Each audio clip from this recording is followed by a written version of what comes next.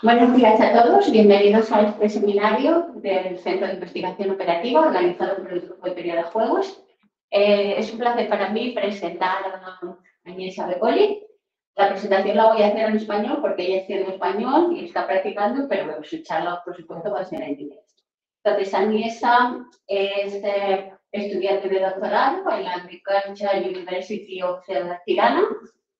Ella está en su último año del programa de doctorado. Anjeza obtuvo el grado y el máster en matemáticas en Albania. Luego también durante 7 años ha estado impartiendo clases en diferentes universidades en Albania, tanto a tiempo parcial como a tiempo completo. Ha enseñado o impartido clases en cálculo, en álgebra y en geometría.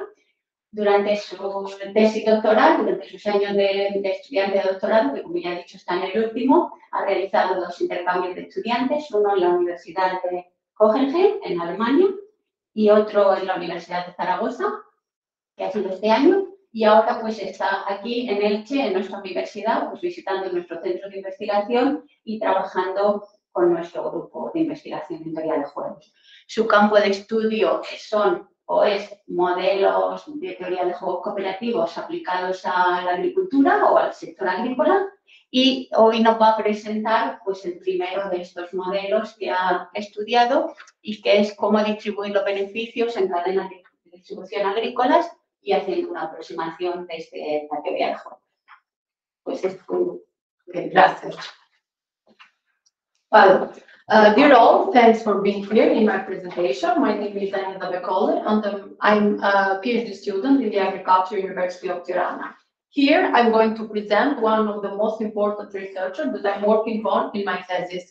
This is done in a great collaboration with Professor Anna from Miguel Hernández University and Professor Luis from Alicante University. Here, in this researcher, we have applied cooperative game theory model in an agricultural supply chain situation. But before starting the application, firstly, we need some preliminaries of cooperative game theory, which are the main basic elements that this model offers. Then next, we have introduced a multi-distributor farmer supply chain situation in which we have analyzed the possibility of cooperation in the supply chain. And then we have defined the multi-distributor farmer corresponding medium game. And at the end, which is also the most important part of our researcher, we have generated a new theoretical allocation results for distribute the results that comes from cooperation, but in order to compensate the weakest part of the supply chain that you are going to see that in our case is the farmer. And at the end, we wanted to extend this researcher in doing one application in a real life situation, but with data, of course, close to reality. Okay, firstly, a cooperative game with transposability consists of a couple and B, where N is a set of players and B is the characteristic function. We know that when you have a set with N elements, it has in total 2 equivalent N subsets. The subset of the set of players here in this model are called collision. This is why sometimes it is called collisional game. And the characteristic function is a function which maps to each collision, so to each subset of the set of players, a real value from the real set of number. And this real value can be seen as the utility that the member of a collision can be generated when they are working together. But we are interested in that type of game that has some good properties, because in this way, at the end, we are going to have more general results. And precisely, we are interested in a superadditive and strictly increasing monotone game, because in this way, at the end, the best option for the players is to form the ground collision where there are included all the set of players.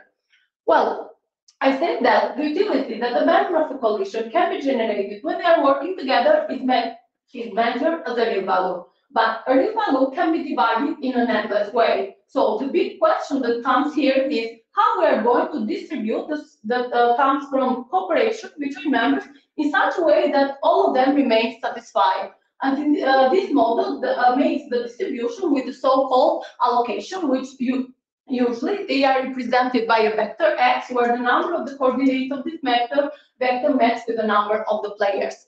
And we are interested in stable allocation vector. And there is exactly the core of the game, which contains all the stable allocation vectors. So at the end, we wanted to define a cooperative game that has a non-empty core. Okay, now, before starting the application, firstly, let me show you which is the story of the supply chain. We have, firstly, I want to emphasize one fact, that we have analyzed single product, single period agriculture supply chain, where the components of the supply chain are one farmer, one agriculture cooperative, which acts on behalf of the farmer without any cost and without any profit, and we have end distributor. Each of these distributors are non-competing, which means that each of them has its own market. Okay, what do we know about them? Firstly, we define by n the set of distributor and by 0 the farmer, where the total set of agents we define by n0. We know for the farmer the Q, which is the total harvested by the farmer, together with the total cost for producing this product. Next, what we have? We have the purchasing cost function that each of these distributors buy from the farmer, or the selling price function from a farmer to the distributor. And we have for each distributor I, we have the transportation cost function, which measure the transports from agriculture cooperative to their point of sale, and we have the recommended selling price PI for each distributor that sell this product to their own market.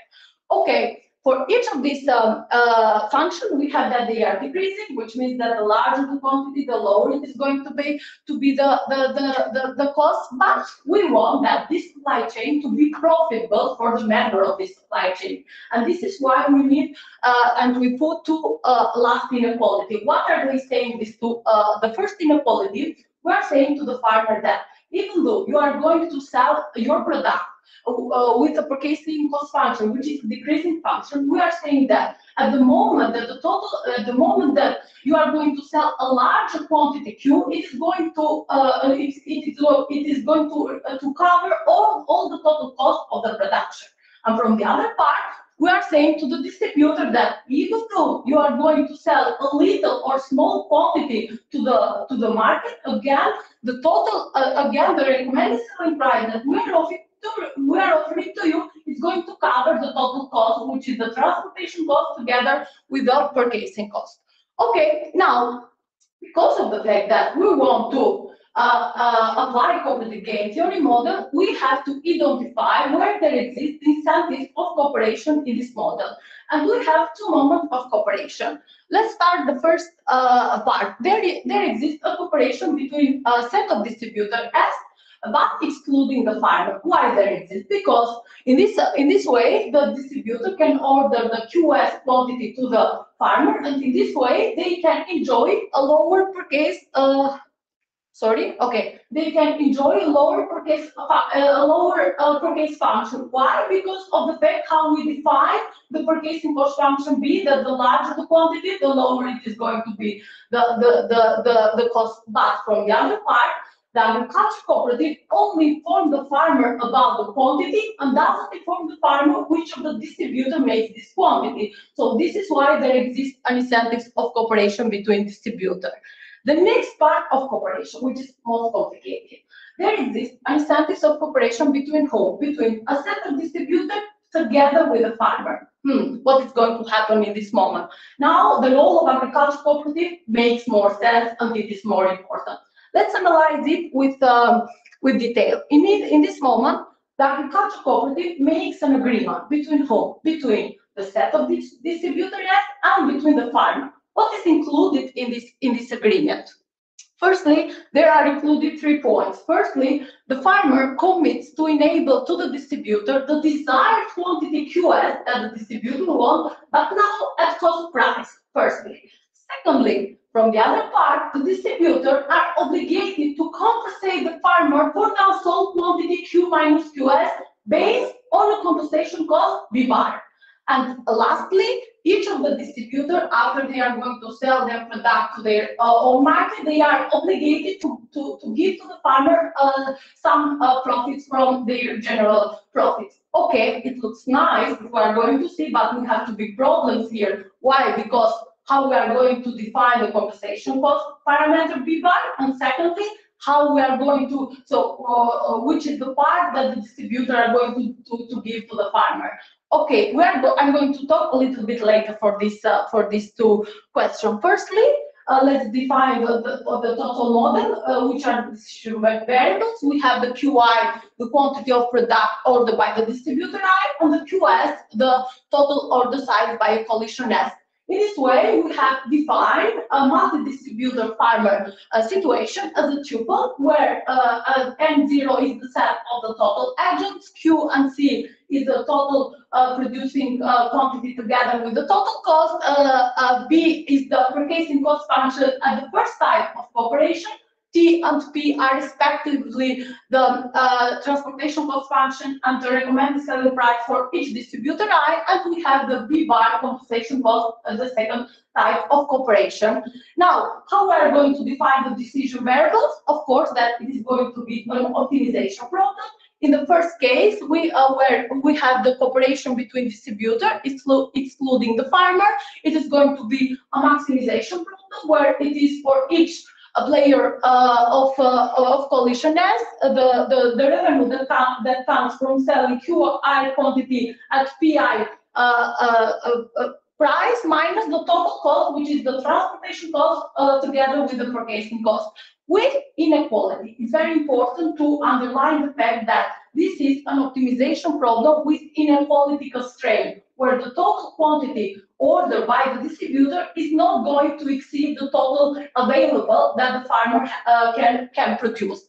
And now me, as a person that studies mathematics, I have a question. So are you sure that you are going to ensure an optimal solution of this optimization problem? Absolutely yes, because all these objective functions are continuous. From the other part, we have that the QS is a complex set, which means that it is bounded and it is closed. So we are sure that there exists one optimal solution for this optimization problem. For the second case, the idea is the same, but we have different purchasing cost function. We do not have anymore the B purchasing cost function that the distributor buy to the farmer, but we have two moments of purchasing cost function. One, that the distributor buy QS quantity at C divided by Q, and the other one for the compensation for the unsold quantity Q minus QS. Again, here we are at the same idea that there exists an optimal solution of this model. Okay, about the farmer's revenue, it is simple. In the first case, it is going to be the farmer's revenue that comes from selling QS quantity at B cost price. B price function. And in the second case, the farmer's revenue is divided from the revenue that he's going to get from selling at cost price, cost price, and the revenue that he's going to get from the stock quantity compensated by B bar compensation. Okay, now let's stay a moment and let's make a break. And in order to say in what condition we are studying our media situation that satisfies two fundamental condition. So now started all our researcher. I'm going with the last one, with not depleting the harvest. So the QS doesn't exceed the total quantity ordered by the distributor. What is going to happen if it is exceed or not? Well, we are here in our case, so this is our researcher done in this case. And secondly, with sustainable compensation. What does this mean with sustainable compensation? Okay, in the first type of cooperation, it is easy that the distributor are going to say there exists an incentives of cooperation between distributor. But in the second type of cooperation, the distributor are gathering together and they are saying, wait a moment, why is in our interest in order to be part also the farmer in our cooperation? And of course that they are interested to be part in cooperation together with the farmer if the total cost that they have to pay to the farmer in the second type of cooperation is going to be less than the total cost that they would have to pay to the farmer excluding the cooperation. And from this analysis, we have that the B bar, so the compensation cost parameter, must be less than the minimum of this expression. So we are in that moment that we have the key why there exists an incentives of cooperation between the distributor and between the farmer. And after this, we have defined the multi-distributor farmer corresponding multi-distributor farmer game, where the set of player is exactly the set of distributor together with the farmer, and the Characteristic function is exactly the profit that each coalition can be generated, excluding and including the farmer. Okay, what we have proved about this game? Firstly, we have proved that each of these coalitions generate profit. Furthermore, this profit is larger when this coalition is also part of the farmer. Firstly. Secondly, we have proved that this game is super additive, strictly increasing monotone, so the best option for them is to form the grand coalition where there are included all the distributors together with the farmer. And lastly, we have proved that media game is balanced. Well, why we need that and how we did that? Firstly, we are interested in game that has non-empty core, and for proving that the game has a non-empty core, we needed at least one allocation that is part of this. That is part of the core. And how we did that? We are inspired by the paper of 2007. We started with an altruistic allocation. What we did in this altruistic allocation? We are giving to each distributor the maximum benefit that they can receive when they are part of the grand coalition. And to the farmer, we are giving nothing, so we are giving 0. And at the end, we have proved that this altruistic allocation is part of the core of the game, so it satisfies 2 fundamental criteria of being of the core of the game. Okay, from theoretical part, it's nice, it's interesting because we found an allocation that is part of the core of the game. But from the application part, this is not correctly because the farmer is coming and is saying to us, wait a moment, I am part of your cooperation, I am part of your coalition, I'm contributing for increasing your benefit, and at the end you are going to give me nothing? No, sorry, but I don't want to be part of this coalition, so I'm better alone. And this started the struggle of us in order to find an alternative core allocation, but in order also to compensate the farmer. So from this, from the big profit that we are giving to the distributor, we have to give something to the farmer. Okay, how we did that? Let's suppose for a moment that this new altruistic, this new allocation vector that we are looking on is defined by a fee. We wanted that this fee satisfies some criteria in order not to have the same problem with altruistic allocation. Which are these criteria?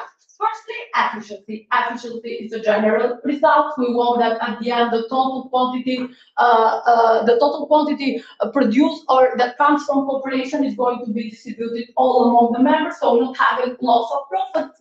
And secondly, distributor reduction property and maximal compensation. Well, what does this mean? Okay, we're staying for a moment and we are going again to the distributor and we are saying, wait, we give to you in the beginning the altruistic allocation, which is the maximum profit that you can generate. But I'm going to reduce from each of you something. Well, what is going to be something and why I have to do that? Because I'm saying to the distributor that you could generate this maximum profit with the help or with the contribution of the farmer. So it's logic that I have to reduce something from each of you. And what is this going to be this something? This something is exactly the farmer's marginal contribution to coalition of distributor that include player I. And in this way, this reduction it is going to be different for a different distributor. But at the end, we don't want to overcompensate the farmer because in this way we are going to have a problem with the distributor because we are reducing something for them. But it must have a limit for this compensation. This is why we are going to take the sum of the minimum of all of this marginal contribution to the farmer. And being in this analysis, we have proved that there exists a unique solution that we denote by sigma on this class of media game that satisfy the three above property, efficiency, distributor reduction, and maximal compensation. And we have called this sigma allocation as farmer compensation allocation because each distributor compensates the farmer for the increase in profit that comes from cooperation in coalition with the distributor. Okay, we can say that we are not at the same point that we were beginning when the farmer gets nothing, but we are in one point that we are compensate a little the farmer. But what's happened? Well, from the theoretical point, it's good because we proved that this sigma b is part of the core of the game, which means that it it is a stable allocation. But is this the best benefit or the best result that we can give to the farmer? Because the core of the game contains an infinite allocation. So is this the best? Well, it looks like no. Because we found a counterexample with one farmer and with 3 distributors. Here you can see all the data for the farmer, QC together with the selling price B, and we calculated the B bar 0.2. And here we have PIQ and TIQ for each distributor I, and we have calculated the results. The results of that are calculated by MATLAB, where we have. Here, RS is the benefit of the farmer, and RS minus C is the net benefit that the farmer could receive. And if we are going to see here, we have calculated. Here it is the altruistic solution, and here it is the sigma B, which is the VC allocation. Well, if we are going back again to the table that we generated the data, we are going to be here in this moment. And what's happened? Here we have 2 collisions. The collision that where the distributor cooperate together, and here we have the collision where the distributor together with the farmer cooperate together. And if we are going to see here, the farmer is going to say us, wait a moment, because even though when I'm going to be part of the grand collision, and even though you are going to give me something from your sigma calculation, at the end, I'm going to have again a negative payoff. While if I'm going to be out of this collision, so if the 3 distributor is going to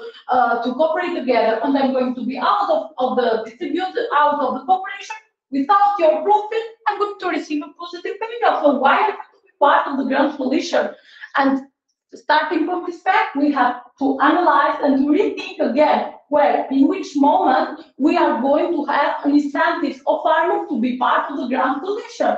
And of course that we are going to have an incentive for farmers to be part of the collision if the benefit at the end that we are giving to the farmer is going to be the maximum benefit that he could receive in any other type of collision. And for this, we have proved the following proposition that this is true, so this can be done if and only if the B bar, so if and only if the compensation cost B bar for the unsold quantity is part of this interval. So in this moment, the farmer is satisfied and is going to say, well, now it's my interest also to be part of the grand collision.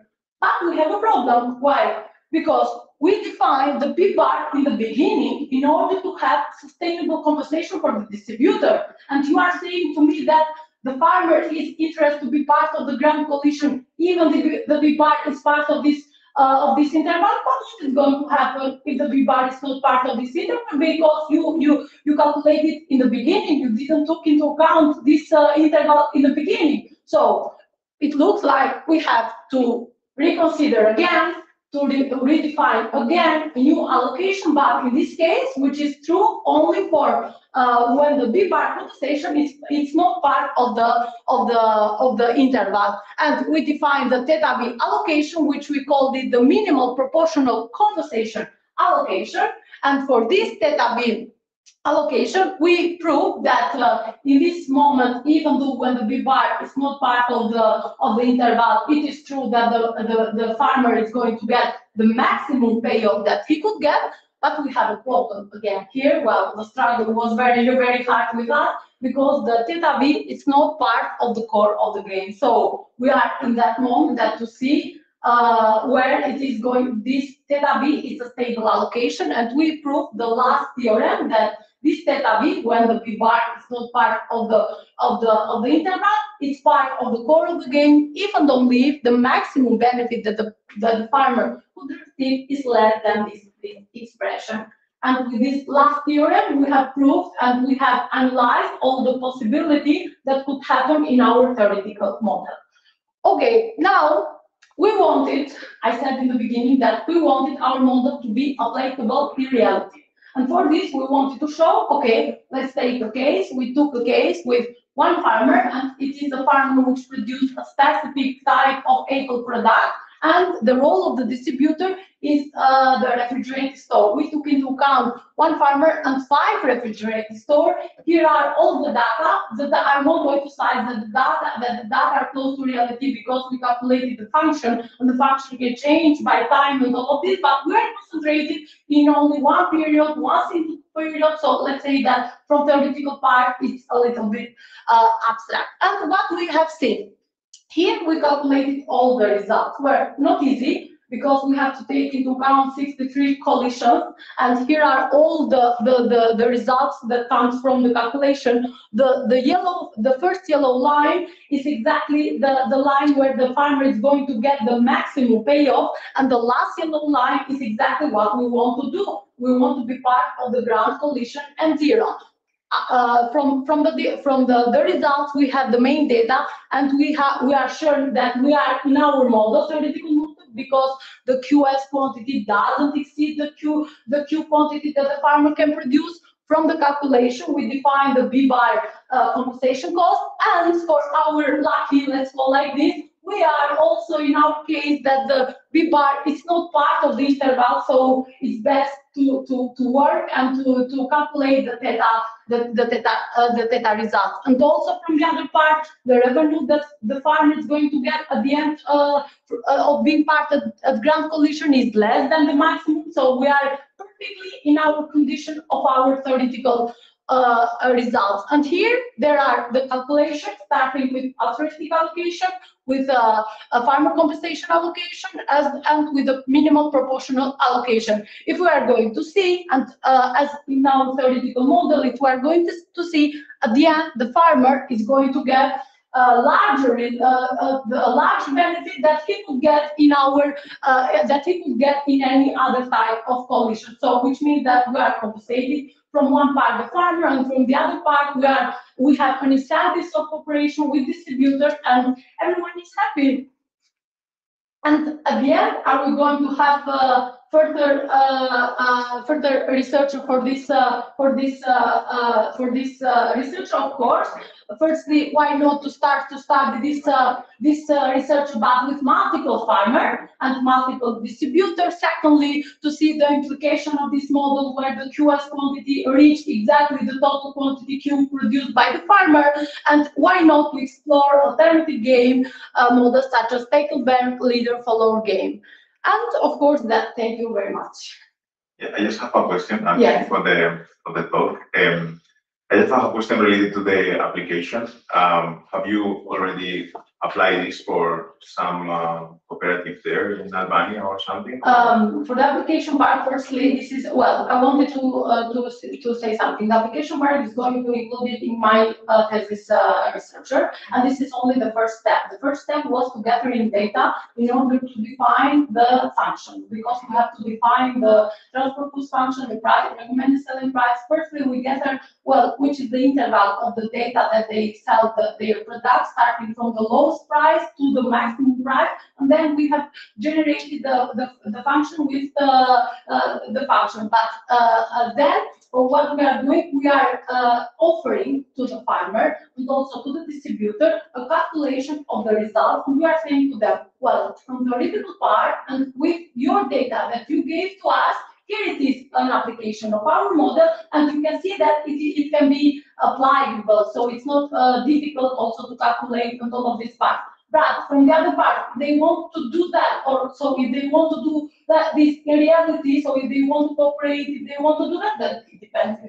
in their choice. But we serve to them that this model is not abstract model, but it can be applied. This was the idea of this application part, and also because we know that in the cooperative game, where the number of players is going to increase, also the number of calculations is going to increase, and we wanted to say to the farmer and to the distributor that, look, it's not very easy to calculate the nucleus of the cooperative game, but it's easy to calculate our solution then from the theoretical part, and it's good. So in other words, we are giving to them an alternative of solution in order not to be so difficult for the calculation.